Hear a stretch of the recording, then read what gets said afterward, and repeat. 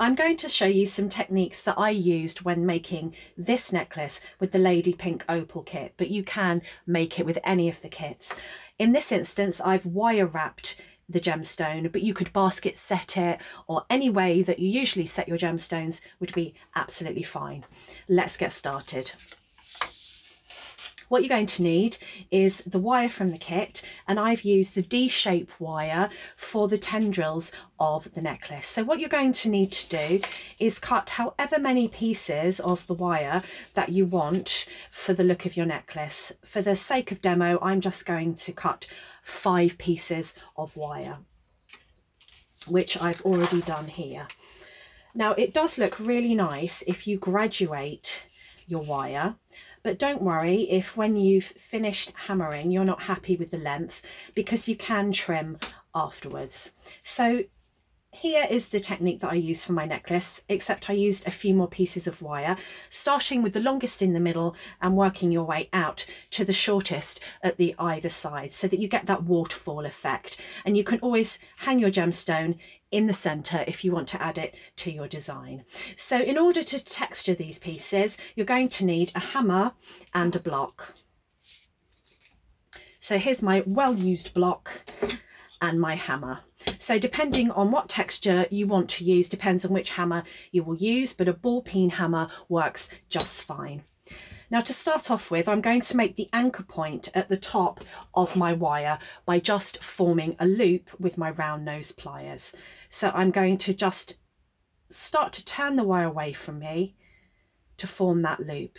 When I've completed my first loop, I'm going to continue going so that I've got a couple of little spirals at the top there to be able to string onto my wire for my necklace.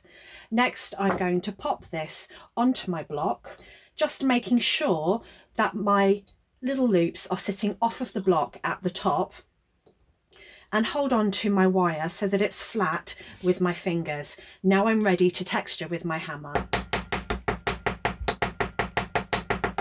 So just using my hammer to texture all the way down the length of my wire. I like to add some texture to the very bottom because it splays the wire out and gives a really nice effect. Now, your wire will start to bow when you start to texture it. So to combat this, you can just turn your wire the other way, use the flat part of your hammer and flatten it out again. This will also strengthen the wire and make your necklace more durable.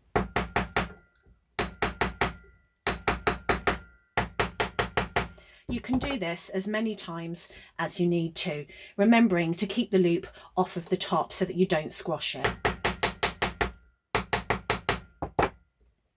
And then you'll be left with a really nice textured component from your necklace. So you want to repeat this for as many times as you need for your design. And when you've finished, you should end up with your little textured wire to pop on.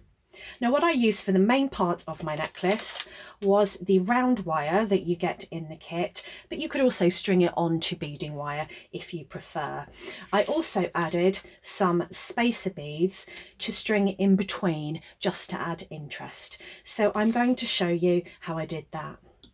So at the end of the wire, I just wrapped a loop to start off with, and this will be an anchor point to connect my chain or whatever else I need to finish off my necklace. So wrapping a loop there, and I'm just going to hold it with my pliers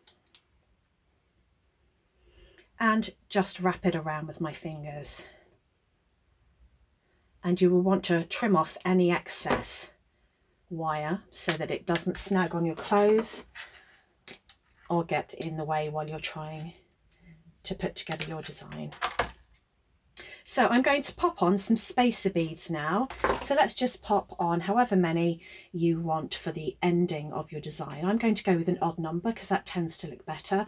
So let's just pop on 3 for the purposes of demonstration. Now, I'm using spacer beads here, but of course you could use gemstones, seed beads, or anything that you wish to use.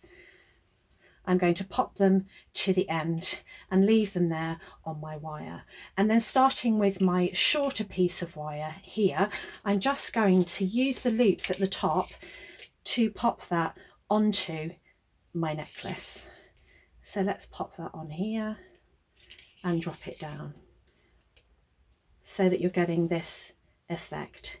And then I put one spacer bead between each of my wire components. So just let me trim this off a little bit just so that you can see what I'm doing. So I'm going to pop on a bead and one of my wire components and another bead